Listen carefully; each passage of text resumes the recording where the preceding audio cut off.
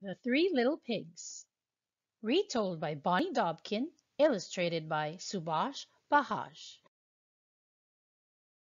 Once upon a time, three little piglets lived in a small, cozy home with their mother. Their names were Porter, Perry, and Parker. Porter was a relaxed sort of pig. He liked to play, eat, and sleep. Perry was a creative type of pig. He had lots of ideas, but he didn't always finish what he started.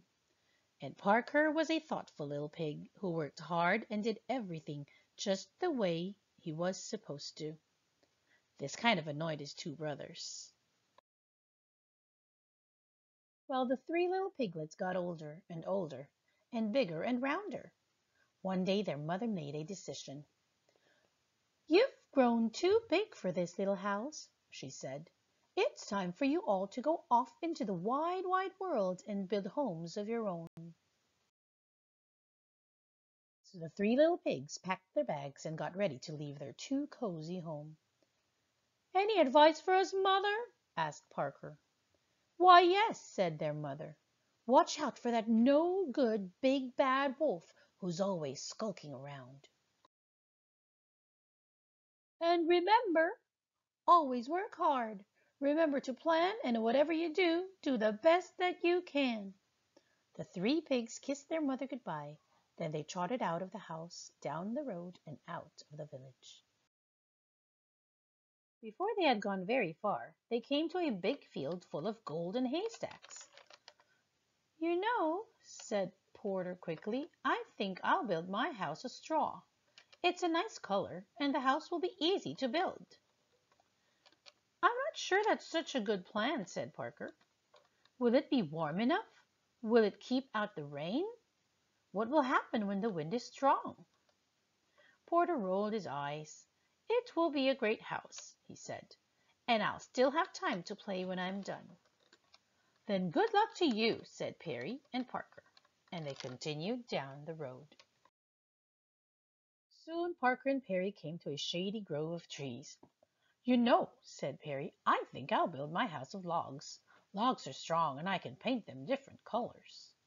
"That sounds like a good plan," said Parker, "if you finish what you start." "I will," said Perry, and he waved as Parker continued down the road. Perry stood and looked up at the trees. He said. "Cutting down those trees would take a long time. I'll just build my house from the sticks on the ground instead." And that's exactly what he did. Further down the road, Parker was busily planning his house. He bought bricks and stone and mortar for walls. He bought strong oak planks for the doors. He worked on the house for days and days, but when he was done, he felt happy. "Mother would be proud," he said. "I worked hard and I made my house the best it could be." Now, what none of the pigs realized was that someone very bad knew that they had left their mother's house. And who do you think that someone was? Yes, it was a no good big bad wolf. First the wolf went to Porter's house. He saw bundles of hay held together by rope, and he saw Porter Pig outside napping in the sun. "Hello, Pig," said the wolf. Porter opened his eyes, squealed, and jumped to his feet. He ran into the house, pushed the door shut, and hid under his bed. Now," said the wolf, "I only want to have a chat." "Ha!" said Porter. "I know a hungry wolf when I see one." "It really doesn't matter," said the wolf. Little pig, let me come in." "Are you kidding?" said Porter. "Not by the hair of my chinny chin chin." "Then I'll huff and I'll puff and I'll blow your house in." The wolf stepped back. Then he huffed and he puffed and he blew with all his might. The straw house flew apart. The wolf pounced, the pig bounced, but Porter squealed and ran. "Hmm," said the wolf. "Unfortunate." The next day the wolf decided to try again. He strolled down the road until he saw a flimsy house made of sticks and twigs. Perry was lying in a hammock outside. "Hello, my little piggy," said the wolf. Perry jumped up in fright. He ran inside his shaky house and pushed the dresser against the door. "Ha!" said the wolf. "Does he really think that's going to help?" He cleared his throat. Little pig, let me come in." "No way," said Perry. "Not by the hair of my chinny chin chin." "Then I'll huff and I'll puff and I'll blow your house in." Wolf stepped back. He took 2 huffs and he took 2 puffs and he blew with all his might. Sticks and twigs swirled in the air. The wolf pounced, the pig bounced, but Perry squealed and ran. "This just won't do," said the wolf. But the wolf knew there was still one more brother to visit. He strolled down the road until he saw a house made of stone and brick.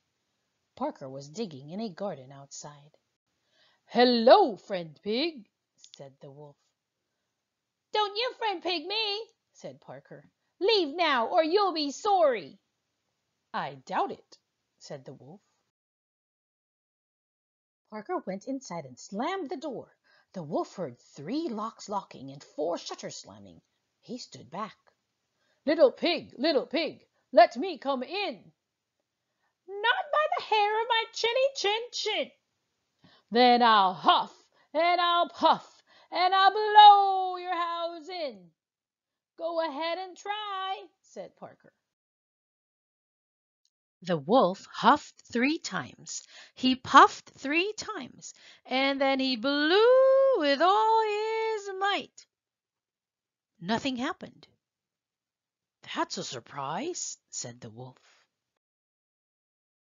Now he huffed 4 times, and he puffed 4 times, and then he blew again with all his might. Still nothing. The wolf tried again, and again, and again.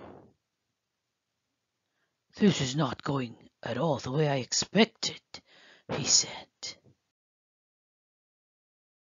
Finally, the wolf fell flat on his back, puffing and wheezing. He heard the shutter creak open.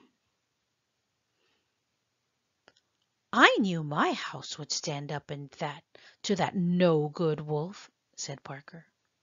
"I'm just glad he didn't think about coming down the chimney."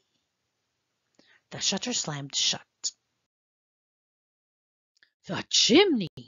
whispered the wolf, springing to his feet. "Of course." He sneaked to the side of the house and saw a pile of boxes stacked against the wall. "This makes it even easier," he chuckled. He climbed up the boxes. He crept across the roof. Then he jumped into the opening and slid down the chimney. But down below, water bubbled in a big black kettle that was hanging in the fireplace.